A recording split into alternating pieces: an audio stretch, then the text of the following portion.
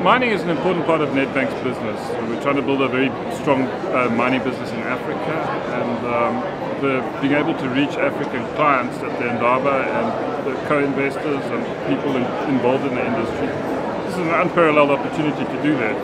Everybody comes to Cape Town. People come here because the weather's bad and to talk to each other. But it's a wonderful opportunity to talk to each other and meet people and talk about our business. It's very beneficial for us. We get a lot out of it. We pick up a lot of business out of the Indaba every year. We meet new people, we meet new clients, we reinforce our relationships with existing clients.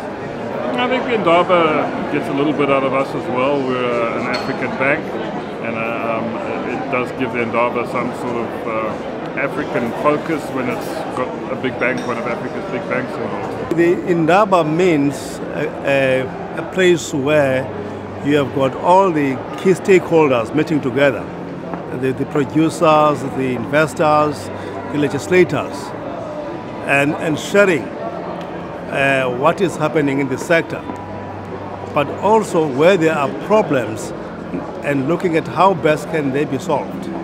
That's what the Indaba is all about. Mining Indaba, we find, is a good platform for us to expose Duster side to external stakeholders. I think it's a very good event. A lot of visitors from fund companies, investment bankers, and many projects are available for us to study and to get to know.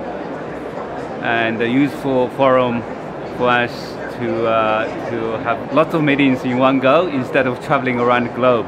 We've been coming here, the Willis Group, for the last 8 years, and we've been having a stand for the last 4. So we're committed to the Mining Indaba, yeah. So over the last few years we've done some really good business as a consequence of the Indaba.